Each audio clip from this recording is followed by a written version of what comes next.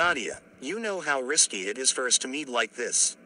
I know, but I had to see the evidence you promised. Did you bring it? Nice disguise. Thanks. The rogue police officer hands Nadia the folder. She opens it eagerly and gasps as she sees the contents, a video and photos of a roughed-up Kwaku in prison. Is this Kwaku? Yes, Nadia, this is what they're doing to him in prison. They're teaching him a lesson, just like you wanted. Good, he deserves every bit of it. Good job, officer. I can now sleep peacefully at night knowing that I have exacted my revenge on Kwaku. For as long as you keep paying, we'll keep making his life a nightmare in prison. Thanks, officer. Please thank the prison warden for me. I gotta go. This place gives me the creeps. Drive safely. See you next time. Unbeknownst to Nadia, behind her back, the rogue police officer and the prison warden exchange smirks, amused by her naivety. She's so gullible, thinks she's getting her revenge. Yeah, and she's paying us handsomely for it. She should do her dirty work herself. Even if we wanted to teach Kwaku a lesson, we can't. He's changed, seems like he's found religion or something. We don't want to be on the receiving end of God's vengeance. Figures. Well, let's keep milking her for all she's worth. Yeah, this is a good business actually.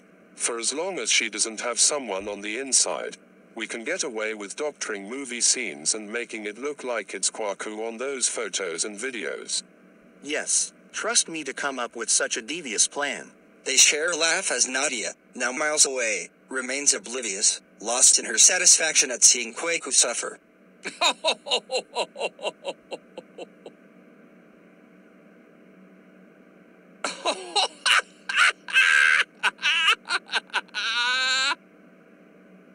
We shouldn't laugh so loud. Let's get out of here.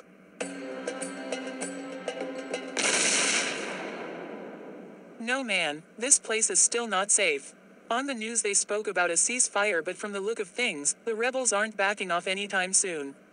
Jackie and her family will be moving to Montserrat next year. I think I better make plans to get there before them.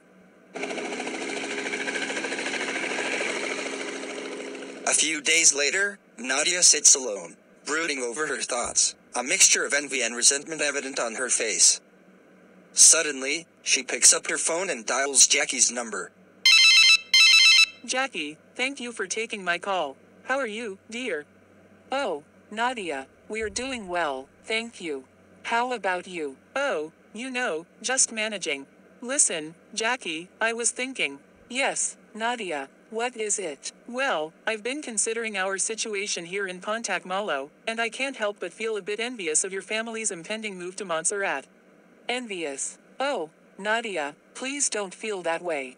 We've had our share of struggles here. Yes, but now you have the chance for a fresh start, away from all this chaos.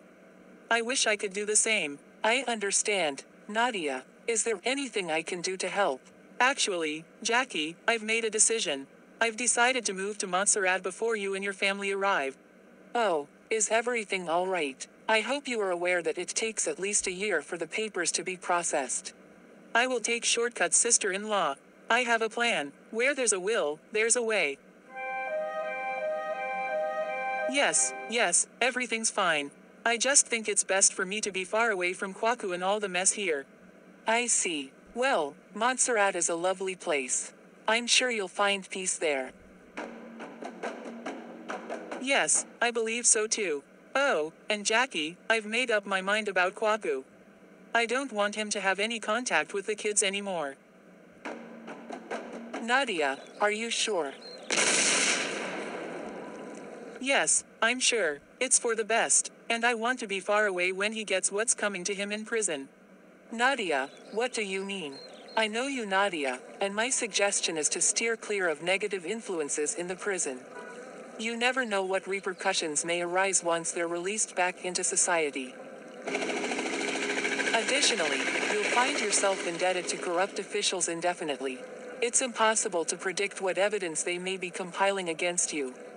If I were in your shoes, I'd distance myself from such situations.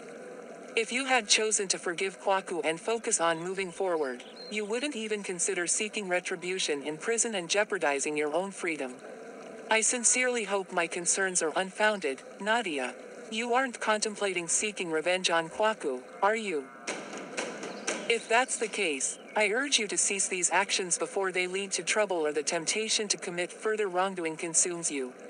While Kwaku may be serving time for his actions, you could find yourself facing even graver consequences if caution is not exercised. Unforgiveness often leads us down a path of plotting harm against those who have wronged us, ultimately resulting in our own downfall. Do not allow the deceit of the devil to cloud your judgment at this time. Remember, unforgiveness is like a poison that corrodes the soul, allowing darkness to seep in and consume us from within. Scientifically, holding on to resentment triggers stress responses in the body, leading to increased levels of cortisol and adrenaline, which can wreak havoc on our physical and mental health. From a Christian perspective, unforgiveness separates us from God's grace and love, creating a breeding ground for bitterness and hatred to take root. It blinds us to the truth and opens the door for the enemy to manipulate our thoughts and actions, leading us down a path of destruction. In the end, the cost of unforgiveness is far greater than we can imagine, as it not only damages our relationships with others but also robs us of peace, joy, and ultimately, our own salvation. Let it resonate within you. If you withhold forgiveness from others, the same mercy will be withheld from you by the Lord. This truth is reinforced in Matthew 6:14-15. Reflect deeply, for it is clear that those who remain unforgiven by the Lord cannot enter the gates of heaven. Understand this unequivocal reality. Without forgiveness and salvation, one cannot inherit the promise of eternal life. Period. Matthew 6:14-15 says, "For if you forgive other people when they sin against you, your heavenly Father will also forgive you. But if you do not forgive others their sins, your Father will not forgive your sins." Oh, nothing.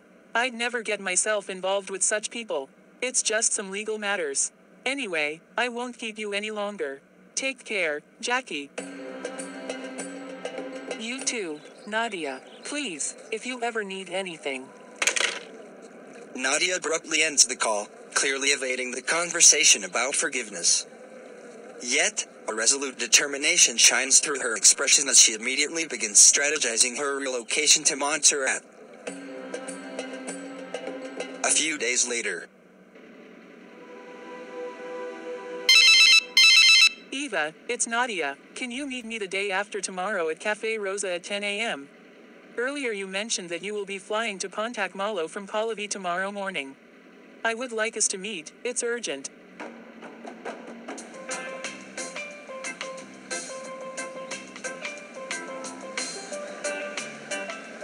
Of course, Nadia. What's going on?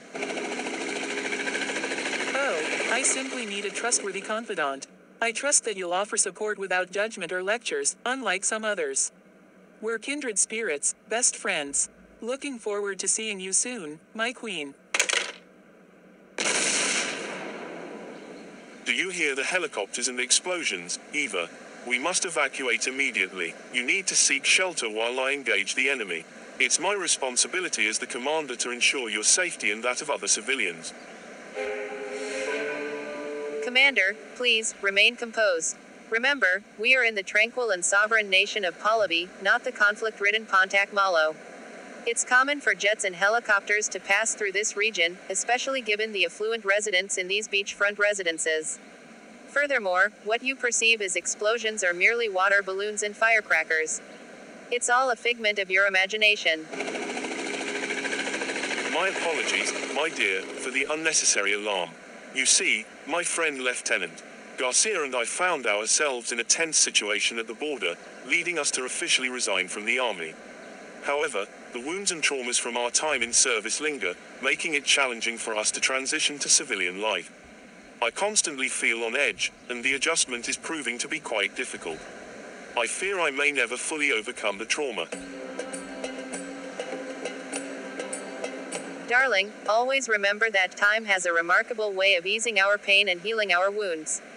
While I've never been a proponent of war, I recognize that at times, it's necessary to uphold justice and secure peace. However, the battles that truly matter are the spiritual ones we face. At this moment, your mind is plagued with fear and trauma, but it's crucial not to let malevolent forces keep you in their grip. I will accompany you to see my pastor for prayer and support. Together, we'll overcome this. Thank you, babe. Based on scientific studies, soldiers often face significant challenges upon leaving the army or after the cessation of war. Statistics from reputable sources indicate that a substantial number of ex-soldiers experience post-traumatic stress disorder (PTSD), depression, and other mental health issues. However, with proper support and intervention, the majority of veterans successfully reintegrate into society. Research shows that access to mental health services, social support networks, and employment opportunities play crucial roles in facilitating this transition. By addressing the underlying trauma and providing comprehensive support systems, ex-soldiers can effectively overcome the challenges they face and lead fulfilling lives as productive members of society. Thank you, Eva. It's reassuring to know that there's light at the end of the tunnel. Take a deep breath, soldier. In due time, you'll undergo a transformation. I'll guide you as you embark on a new journey. Together, we'll explore opportunities to start a business, and I'll offer my full support every step of the way. Thank you, Eva. I appreciate you. A few days later in Pontiac, Malo. Eva, thank you for taking time off your busy schedule to see me. Of course, it's my pleasure. I had already intended to reconnect with you. Ever since we crossed paths at the World Gymnastics competition a few decades ago, our bond has been unbreakable.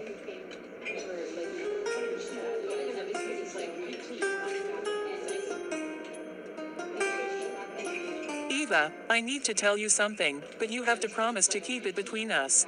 Of course, Nadia. You know I won't breathe a word. I've come to realize that it's a waste of time and money to keep paying people to teach Kwaku a lesson in prison.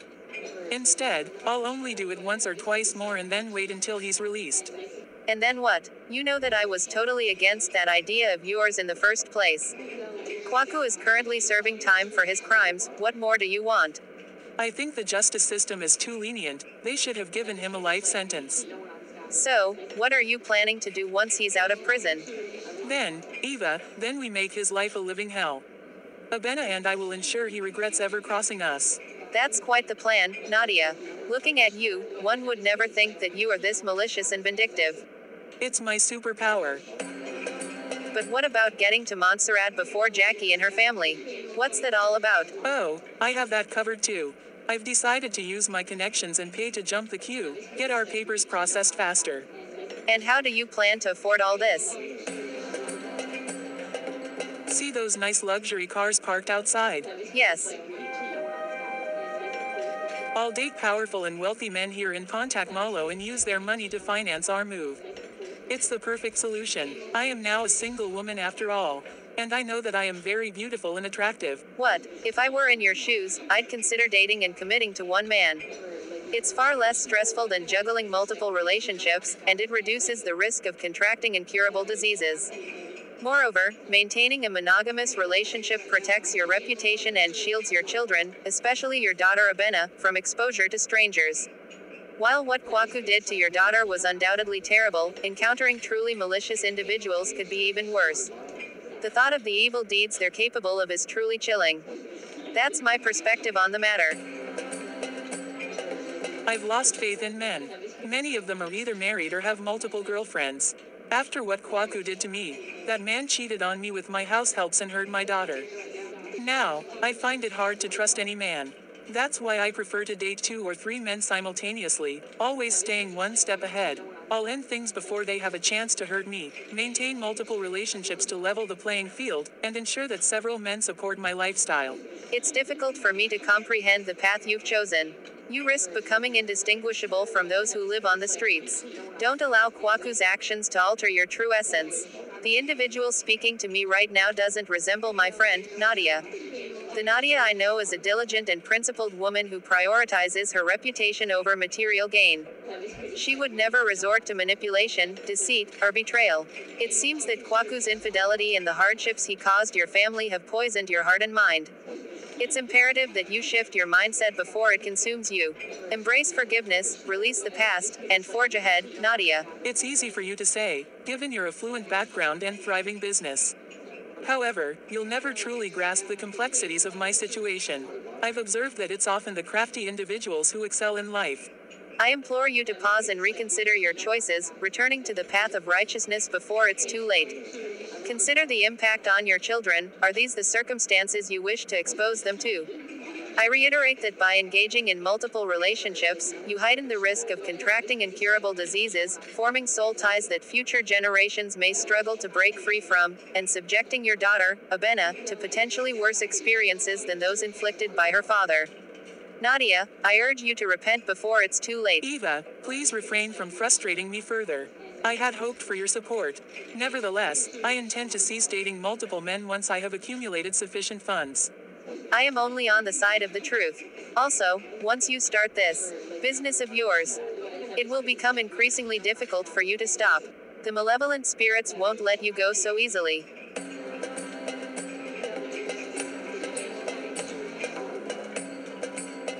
Give serious consideration to the guilt, shame, diseases, and potential harm that you are subjecting yourself and your children to. It's simply not worth it. I am here to assist you in launching a small business, a far more honorable way to live. I'm exhausted from the constant struggle to make ends meet.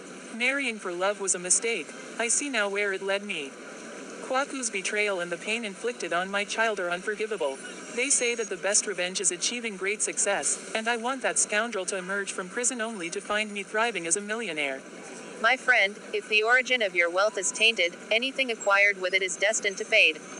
Peace will elude you, and you'll remain vulnerable to the sinister forces that facilitated its acquisition. Pursuing easy money through nefarious means only perpetuates a cycle of darkness.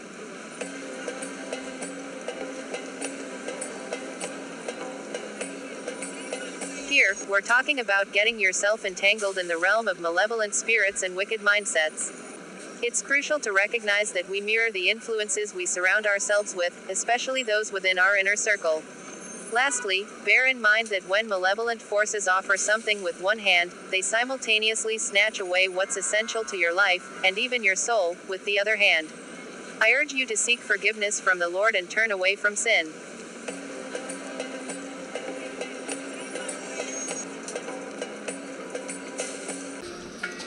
Thank you for watching this episode of Crossroads Odyssey.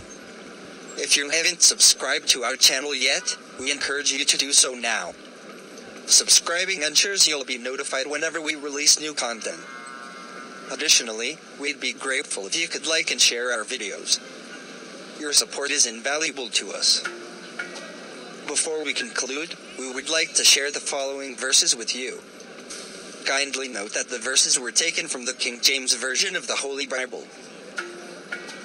Proverbs 13:20 says, "He that walketh with wise men shall be wise, but a companion of fools shall be destroyed." 1 Corinthians 15:33 says, "Be not deceived. Evil communications corrupt good manners."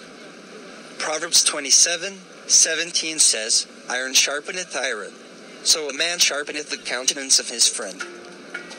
Ephesians 6:12 says, "For we wrestle not against flesh and blood, but against principalities, against powers, against the rulers of the darkness of this world, against spiritual wickedness in high places." James 4:7 says, "Submit yourselves therefore to God. Resist the devil, and he will flee from you."